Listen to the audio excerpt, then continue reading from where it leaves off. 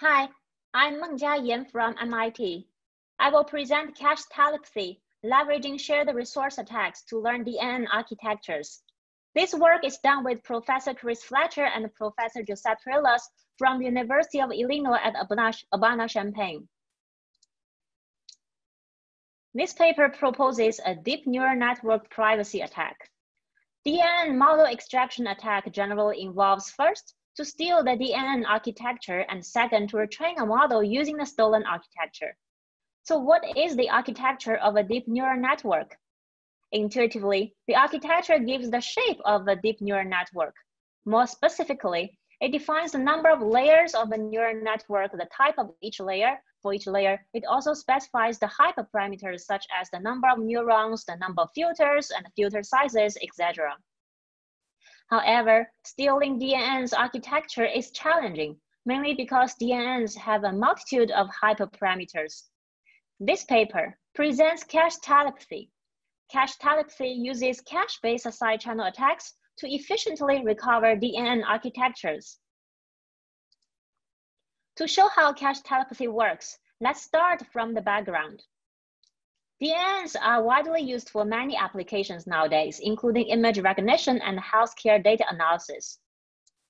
Machine learning as a service is a popular framework that can provide end-to-end infrastructures for users to write machine learning code and deploy machine learning tasks. The general use case is the cloud providers host the model and allow remote untrusted users to query the model for a fee. However, from the security perspective, machine learning as a service provides new ways to breach the privacy of the hosted DNNs. Machine learning as a service wraps the Oracle model and only exposes the query APIs to untrusted users. However, model extraction attacks can use the standard query APIs to learn details of the black box model. It trains a substitute model that works the same as a black box model. Moreover, model extraction attacks can be the stepping stone for many other machine learning attacks, such as membership inference attacks, training parameter stealing attacks, and so on.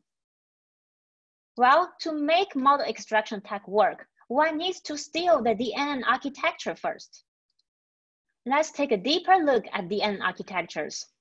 A DNN architecture specifies the number of layers of the DNN and the type for each layer, whether it is a fully connected layer or a convolutional layer or a pooling layer.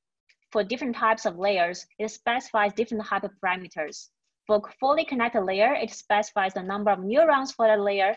For a convolutional layer, the filter size and the number of filters. In addition, it also specifies the connection between two layers. For example, a VGG16 has 16 layers with a mixture of convolutional and fully connected layers. Those fully convolutional layers operate on very different filter sizes and number of filters.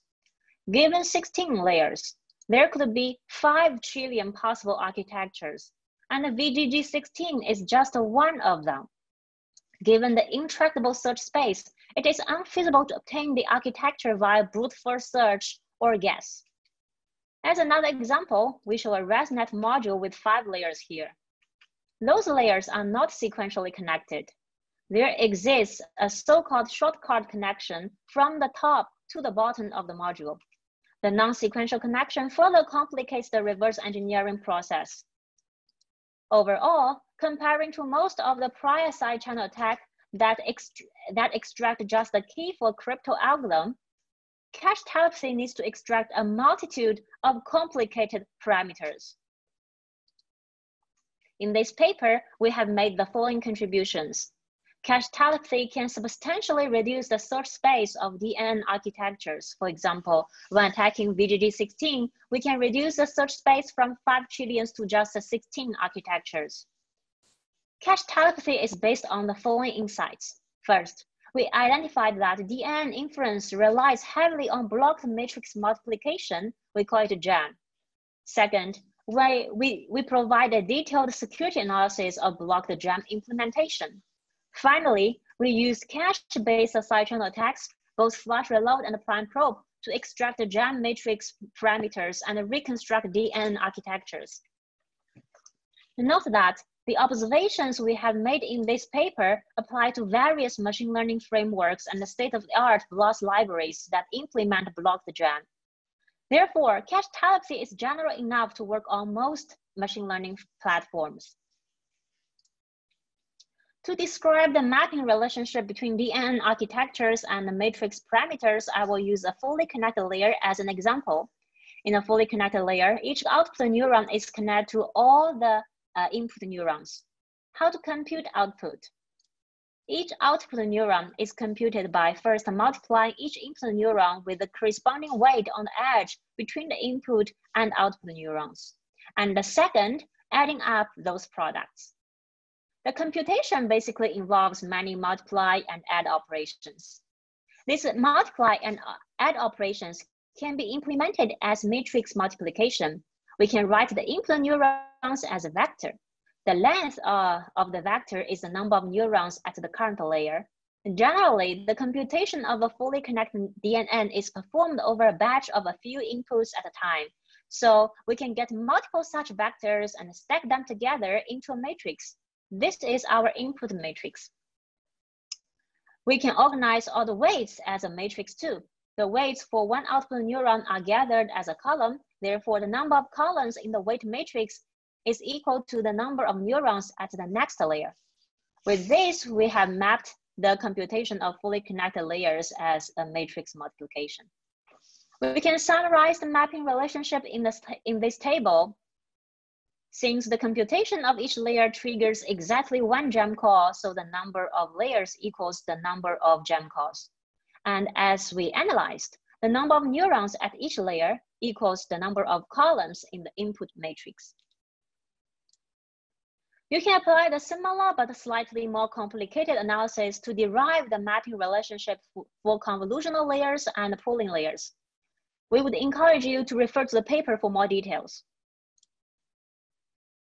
Let's consider how to attack blocked matrix then.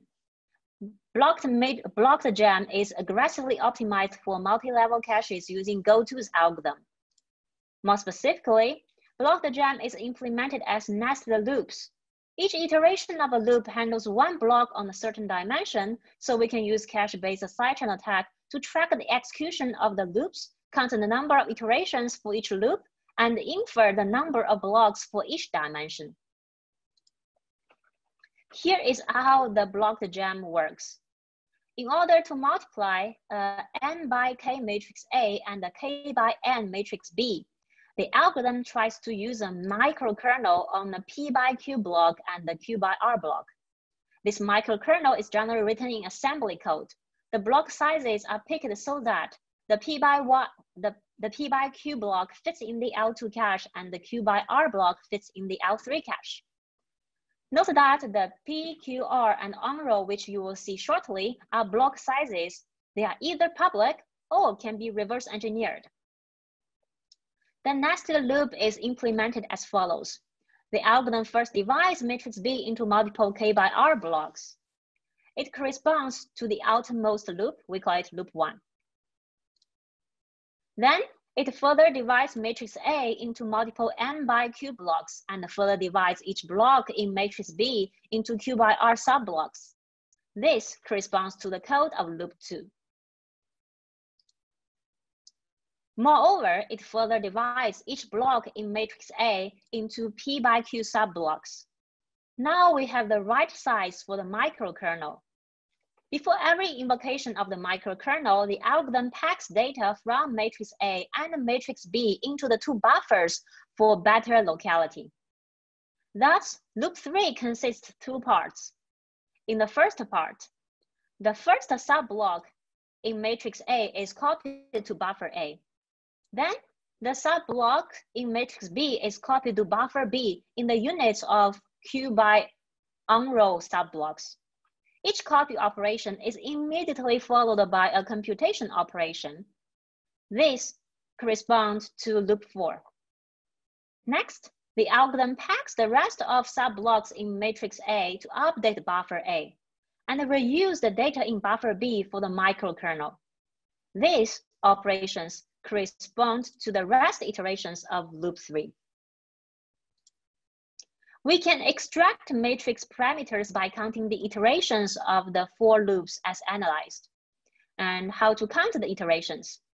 We can identify the dynamic call graphs, DCG, for the three functions highlighted in the code snippet.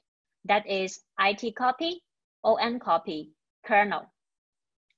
The invocation of functions will follow the pattern as shown in this DCG. The number of pairs of consecutive invocations of the ON copy and kernel functions equals the number of iterations for loop 4. And similarly, the number of pairs of consecutive invocations of the IT copy and kernel functions equals the number of iterations of loop 3 minus 1. And the number of occurrences of such a pattern equals the product of iteration 1 and iteration 2. Therefore, we can use side-channel attack to monitor addresses in the three functions to determine the number of iterations. Note that OpenBLAS and Intel MKL both follow this DCG, meaning that our approach is applicable to both of these two libraries. Let's briefly go through the evaluation results. We use cache-based side-channel attack to extract matrix parameters. Next, we can use the matrix parameters to reconstruct the DNN architectures. We evaluate cache telepathy on ResNet 50 and VGG 16. You can see that without cache telepathy, the search space is intractable. Using cache telepathy, most time, we can significantly reduce the search space to a reasonable size. Outlier exists when using Prime Pro to attack MKL-based ResNet 50. We provided a detailed explanation in the paper. To conclude, the takeaway messages from this paper is that cache-based side-channel attacks can be used to efficiently recover DNN architectures.